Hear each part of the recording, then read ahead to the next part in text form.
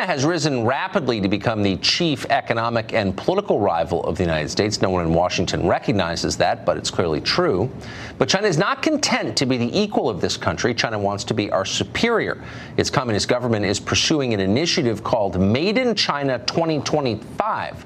It seeks to make China the dominant player in 10 advanced industries, including robotics, artificial intelligence, and aerospace.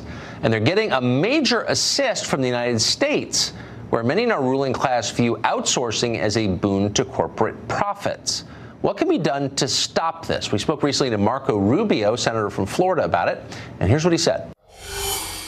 Senator Rubio, thank you very much for joining us tonight. Thank you. Thank you. So you have said crystally, in very clear language, China is growing at the expense of America. What does that mean? It means they're trying to take over all the industries that are going to dominate the 21st century, and they're not out innovating us to do it. They're cheating. I mean, they're stealing our secrets. They're forcing our companies to transfer technology. They're funding their companies so their companies can go out and bid against ours, undercut us because they don't have to make a profit. The Chinese government is backing them.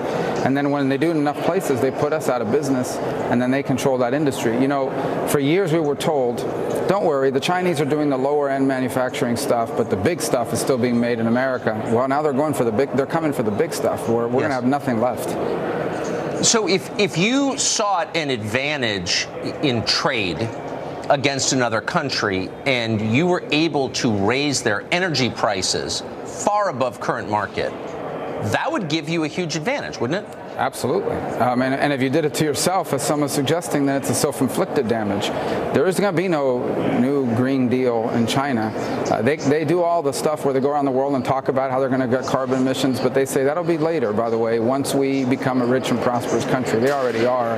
And bottom line is that it's one of the areas where the United States has been blessed with the resources to be globally competitive, and we shouldn't be surrendering that. So why would we ever sign up for a program that in effect is unilateral disarmament against China? So we're not going to use any fossil fuels. We're going to shut down our energy sector and our nuclear sector, but China doesn't have to. Why would we ever do something like that? Because I think there are people that think America's a planet.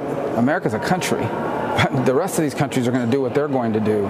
Look, that's fine. I want the air to be cleaner. I want us to be more energy efficient. I think that you get there by allowing the innovations to get you there and other practices, which you don't get there by destroying and gutting your economy.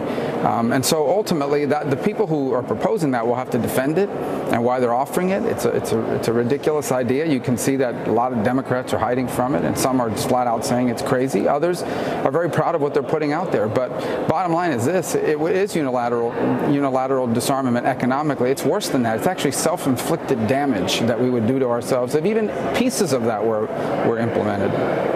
But if you really believe that carbon dioxide was a deadly pollutant destroying the earth, and you look at the numbers, and China emits twice, more than twice what the United States does, right? Why wouldn't you be protesting outside the Chinese embassy? Well, again, I think these are people that think America's a planet. They think that somehow if we do it, it'll matter, that the rest of the world isn't going to sort of eat up the difference because of their rate of growth. And it's not just China, it's India and a bunch of other places. But the second thing I ask is, fine, then let's do more nuclear energy and let's shift more to natural, make it easier to access natural gas. That's much cleaner than some of the other fuels, but they're against those too. If the idea is that we're going to power this country into the 21st century with solar panels and windmills, that's not going to work. I mean, it doesn't work anywhere. So you've got to have some consistent source of revenue, and you've got to do it in a way that that doesn't destroy or gut your economy. But they're against those things as well. Nuclear energy is nearly impossible now to build a new plant in America. Yeah, I'm sensing a theme here. Senator Rubio, thank you very much for that. Great to see you.